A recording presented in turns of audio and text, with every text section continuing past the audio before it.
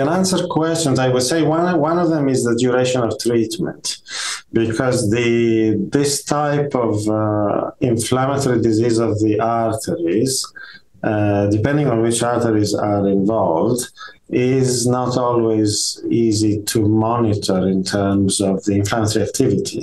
So, for example, if you use a drug that suppresses the markers of the acute phase proteins like the CRP, you cannot rely on that. So you would have to, for example, study whether the ultrasound of the temporal artery is good enough to show improvement or remission.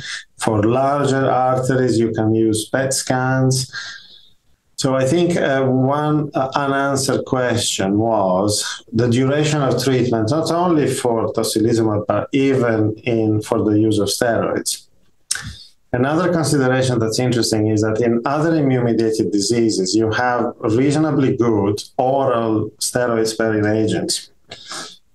The classical one would be methotrexate, azathioprine, cyclosporin, mycophenolate.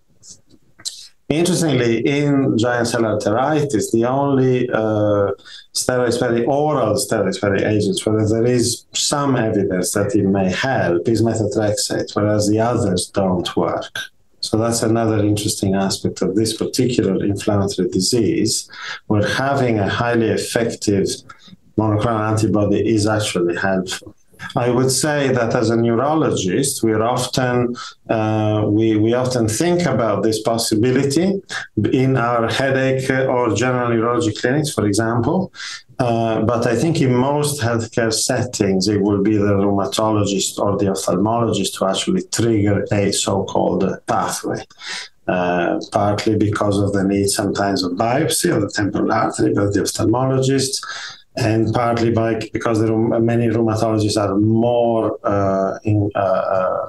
experienced with immunotherapies than many neurologists. However, these are the three specialties that are typically involved. My other impression is that the more you see it, the more you can be reassuring, even from the clinical impression. Whereas if you see the occasional case, you're more likely to want to do more investigations, if you know what I mean.